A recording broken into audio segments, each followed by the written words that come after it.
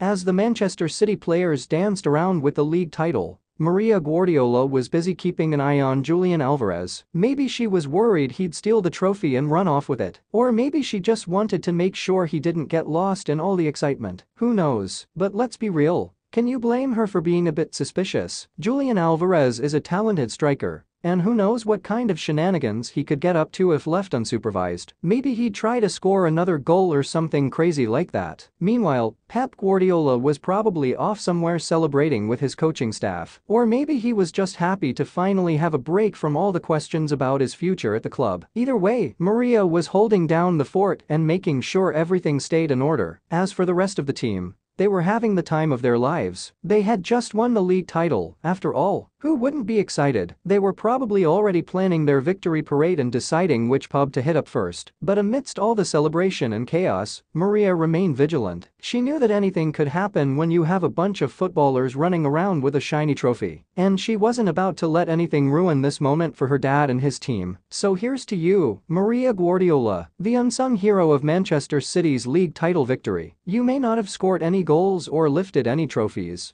but you kept a watchful eye on Julian Alvarez and made sure everything went smoothly. And for that, we salute you. Please like, share and subscribe to this channel for more interesting update about football news.